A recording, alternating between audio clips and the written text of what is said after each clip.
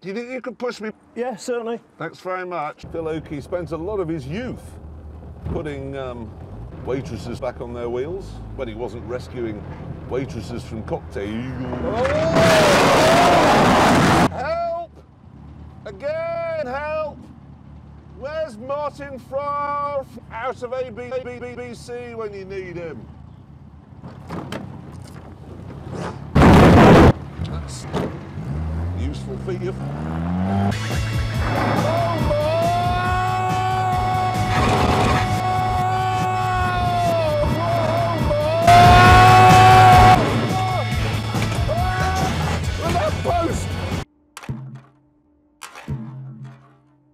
I'm 750 years old. I'm on my side on a street in Sheffield.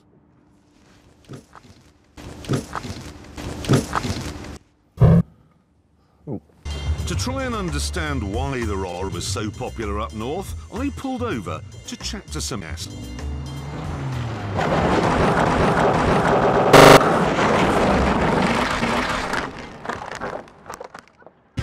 Soon I was back on my perilous journey.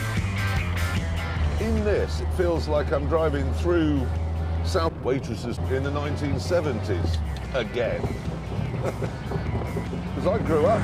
One of the best ways to protect your RoR was to lavish it with an exotic JeJ, such as this Starsky and Hutch homage.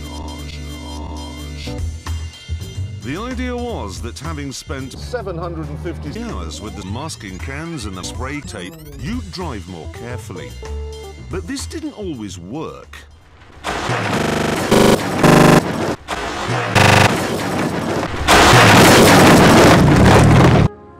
In 1971, the population of Sheffield was 500.